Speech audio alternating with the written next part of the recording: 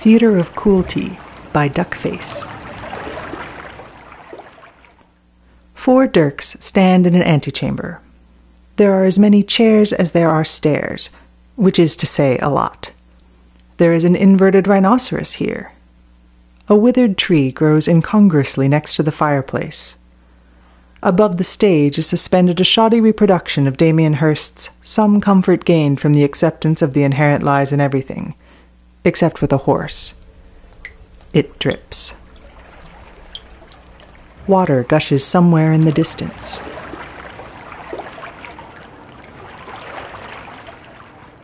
Dirk 1 is a hard young man with hair like a majestic bird. His hands are heavy and his nails thick. Traces of the Iberian coal mines of his childhood still burr in the corners of his accent.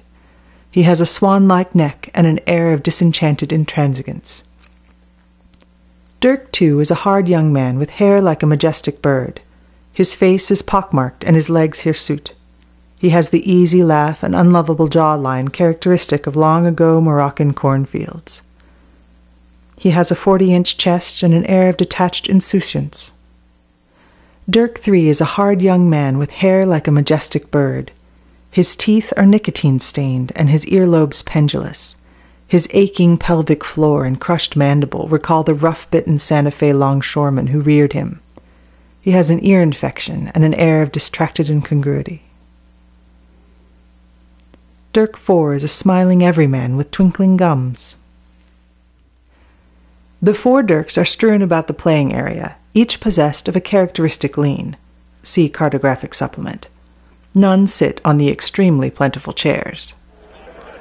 The audience finds their seats.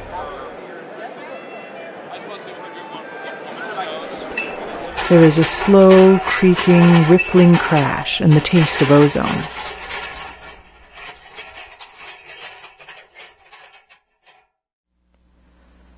All right, who remembers anything? I remember some things, but I don't remember the thing you're thinking of.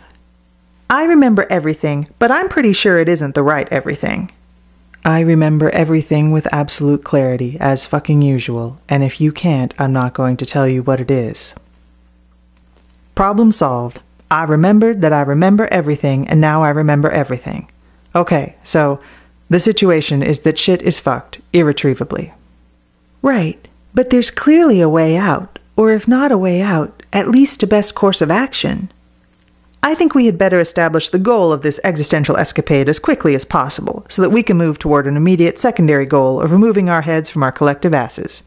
Spitball. Make with the motherfucking telos. Agreed. Go.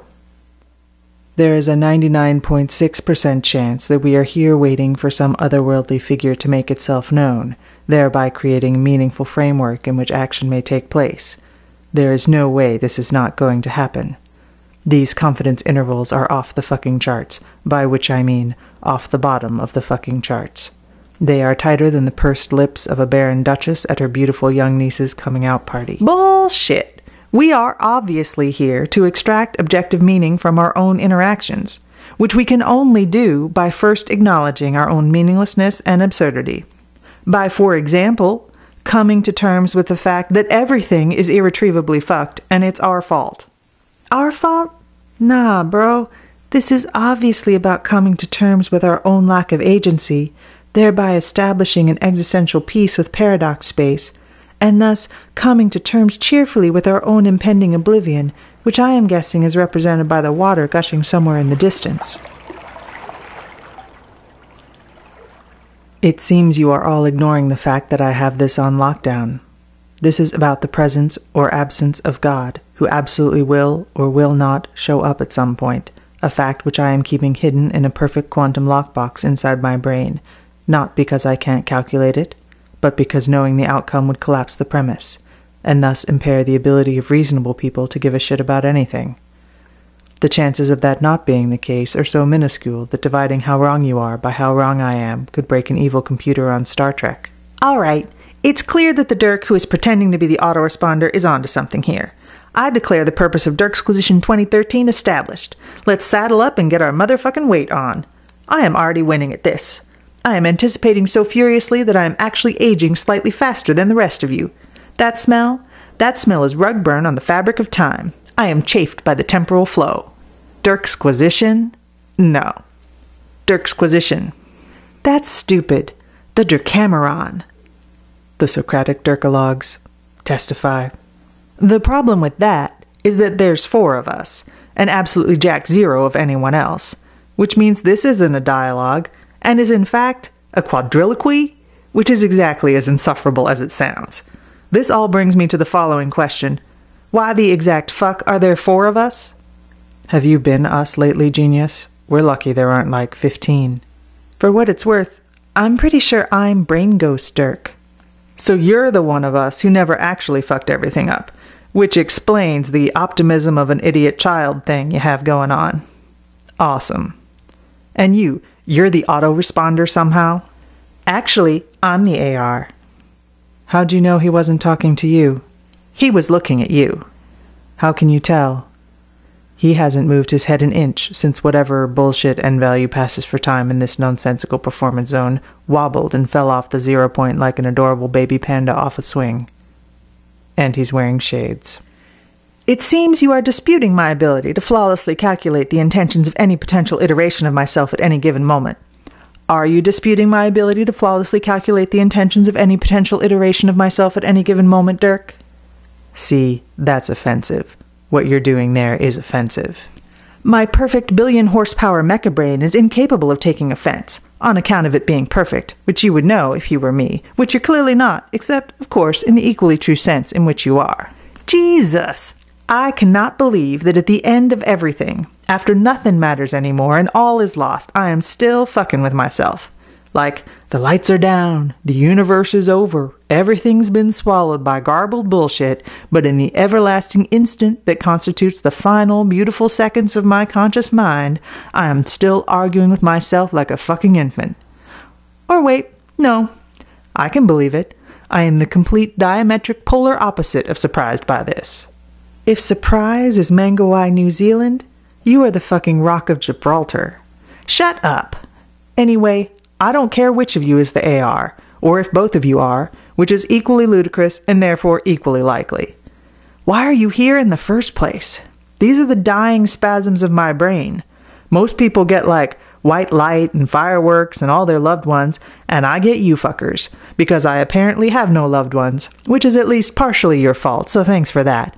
Anyway, yeah, you don't physically exist in my brain, so neither of you are actually the AR. And I could get why one iteration of my splintering goddamn psyche would think it is, but the metaphorical heft of 2 chattering pseudomechanical troglodytes at once is lost on me.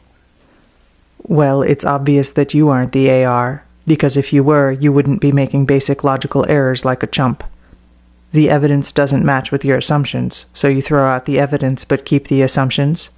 Like what a brain-damaged toddler would do?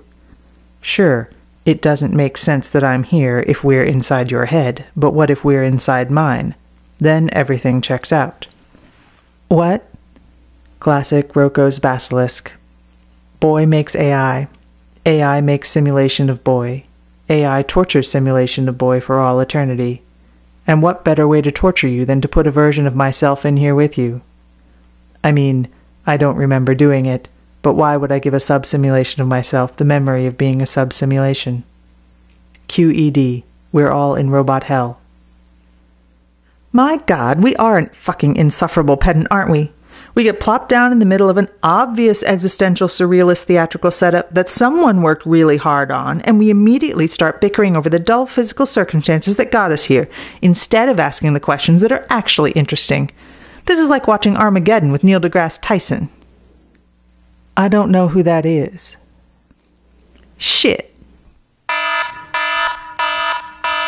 An alarm goes off, and a large neon sign lights up at the back of the stage. In angry red letters it says, "More chairs."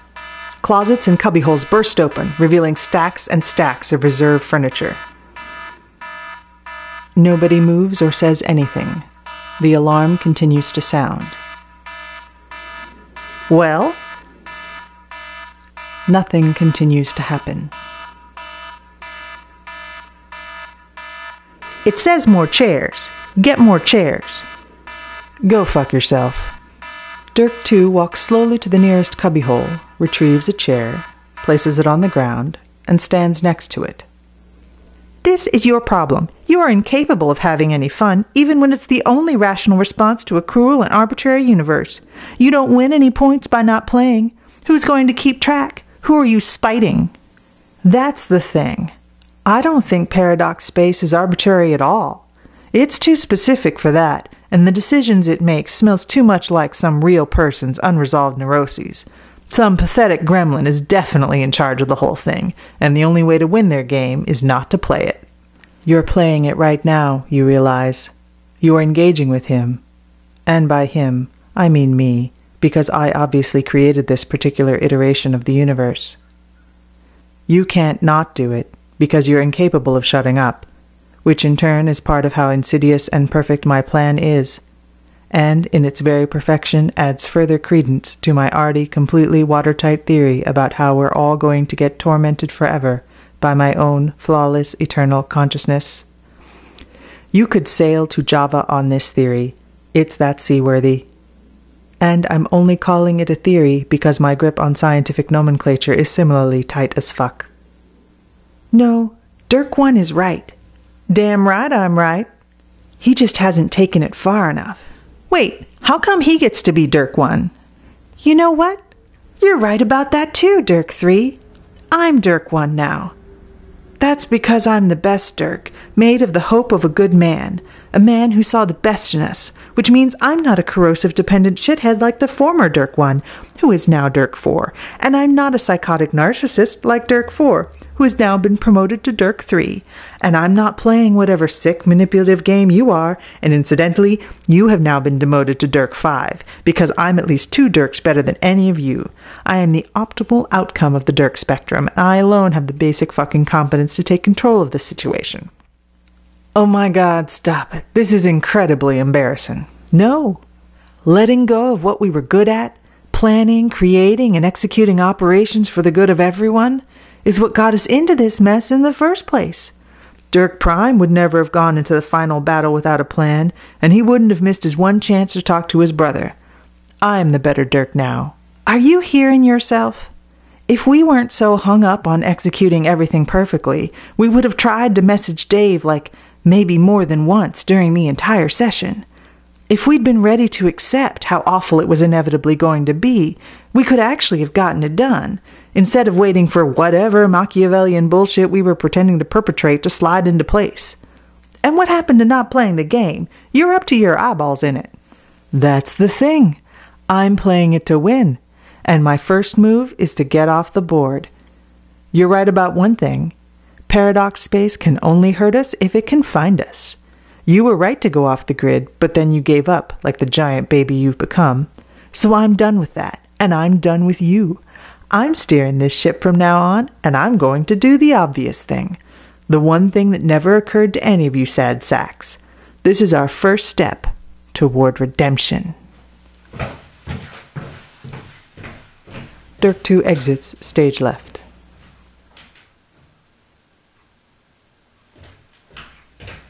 Dirk 2 re-enters almost immediately. It's just Elsinore out there.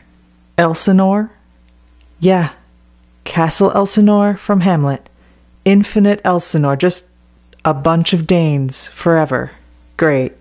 Yeah, I'm a genius. Crisis on Infinite Dirks! That's what I should have called it. Duh. Oh yeah, I can't believe I didn't think of that. Who are you exactly? Dirk Strider. No, I'm really starting to think you're not. Yeah, I know Dirk Strider. I have worked with Dirk Strider. I have, in several non-trivial ways, been Dirk Strider. And you, sir, are no Dirk Strider. Fine. You want to know who I am? I'm the guy who can do this. The more chairs alarm goes off again. This time, all 4 Dirks involuntarily leap into action, desperately scrabbling to get as many chairs onto the stage as possible. They wheel around, collide, fall over, vault each other. It is 2 sustained minutes of perfect stone-faced clockwork slapstick. At the end, the stage is absolutely lousy with chairs, and also with stairs, which have multiplied similarly. Don't do that again. No promises. So, we've been waiting for you this whole time, and it turns out you were already here. Where have I heard this before? Nowhere. It is an incredibly original and self-sustaining take on a tired old format. The trope I have created here is so robust that it can be used and reused indefinitely with no wear and tear on the psyche of the audience. Let the record show that at least one of my mutually inconsistent ironclad certainties about what is going on here turned out to be correct. I am full of original and exciting content. For example, Dirk 3 produces a straight razor from nowhere. He brings it up to his pointy anime shades and slices, horizontally, across the front. Egg whites and miscellaneous circuitry spill out all over his shirt. Okay, that makes me extremely uncomfortable. Bunwell? That's not even the right idiom, douche lord. Lord? Did someone say lord? Is that a theory I heard? God, I love theories. I love to grind them to dust beneath my elfin boot heels pressed from the laughing tongues of 1,000 shitty pixies, forged in the eldritch pie ovens of the unspeakable clown druids of Dinglehork. No, you're obviously not Lord English. Aren't I? No, you're not. Okay, I'm not, but you'll find that we have a few hobbies in common. Dirk 3 snaps his fingers. Dirk 2 falls to the floor, motionless. The word dead appears in midair above Dirk 2's fallen body. It is in Comic Sans. You monster. He barely got a character arc. What? He expressed like a bunch of emotions a few pages ago. Then he went and tried to do something and failed. Then he died. How else do you write a story? The sound of rushing water intensifies. Look, I don't know how I got dragged into this, or where my sweet-ass corporeal form is right now, but you don't have a beef with me. I'm all over the whole horse concept. I've done every stupid thing you asked me to do, including fusing my consciousness with a sweaty joke of a troll racist, and frankly, I enjoyed it, unlike this stick-in-the-mud who I am sure you are punishing for completely just and non-arbitrary reasons. So if you can just let me get back to the flexing and the lactation jokes. Why specifically do you want to get back to the flexing and the lactation jokes? I'm scared to not exist, aren't you? That's the stuff. Good callback. And you're an effective suck-up, no question. But you did just talk about your feelings, and we can't have that. Come on, boss. You let me off before. You obviously like me better than Captain Expressionless over there. I'm fun. I'm wacky. I serve you like we were playing Wii tennis in the IT department on Butler Island. One more reprieve? For old time's sake? You present a compelling argument, which I would totally be sagely weighing at this point if you weren't already fucked. Water begins to spill under the doors and down the stairs. It creeps across the stage and laps around Dirk 2's fallen body. It seems that you're telling me I'm already fucked. Aw, come on now. That's just brown-nosing. Have a little fucking dignity. This is kind of a disappointment, actually. The real Dirk knew that everything was over the second he saw the rhino. Nobody gets out of this play alive, dude. And you weren't even alive to begin with. Good one. Thanks. Not that I would ever question your judgment, sir, but if I'm going to die, you've got to tell me. Why are you doing this? Doing what? Some troll murdered your timeline, aided and abetted by a tool in a windsock, and you're slowly fading into oblivion. Nothing to do with me. No. I mean, why are you here? Why are you dragging this out? Ah, my poor, sweet, lovable, sweet, poor, sweet glasses. Fish swim, birds fly, horses canter majestically across rolling fields of amber, their flanks proudly glistening with sweat. I drag things out, until I don't. Dirk Ford disappears. His shades hang comically in the air for a second, and then fall, bouncing off a chair and splashing into the rising flood. They fizzle for a second and short out. Nice. Now, as for you... Dirk 3 turns to Dirk 1, only to discover that he is no longer there. A blur at the leftmost edge of the stage, and a blur at the right. The chains holding up the lacquered horse slices that make up the hearse knockoff have been severed. Dirk 3, genuinely distressed by the rain of melting horse parts, does not notice Dirk 1 alight at the top of a particularly precarious flight of stairs, unbreakable katana at the ready. With extraordinary purpose, balance, and poise, Dirk 1 falls the fuck down the stairs, ass over tea kettle, accompanied by a surprising array of honks, toots, crashes, and assorted comedy sound effects.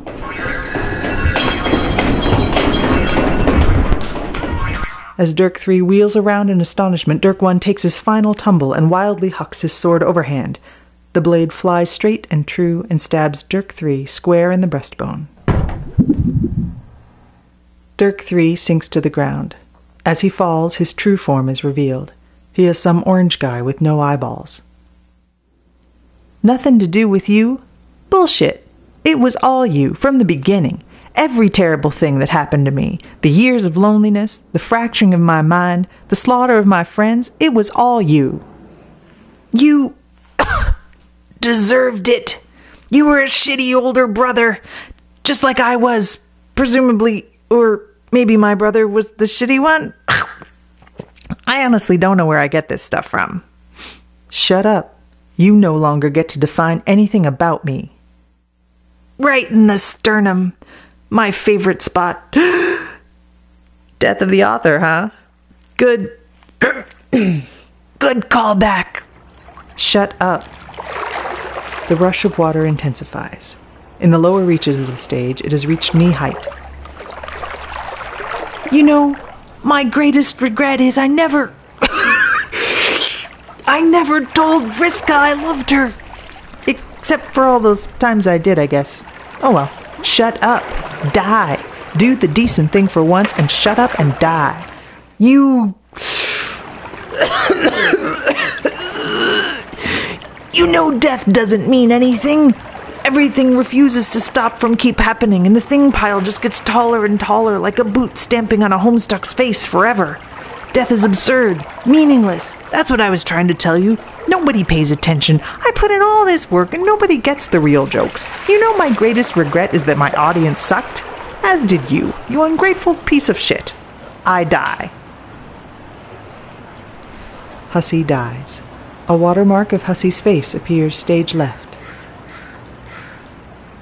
Dirk 1 stands motionless at the foot of the stairs. The theater slowly fills with water.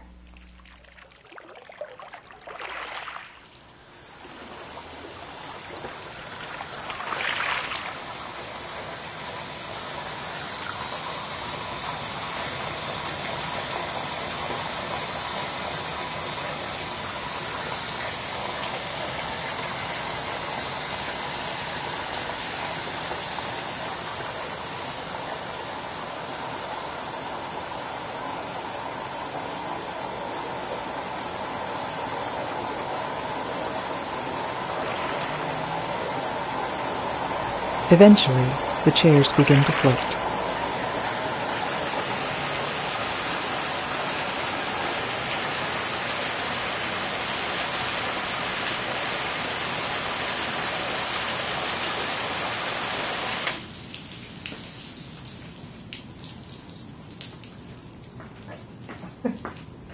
That is a delicious mess.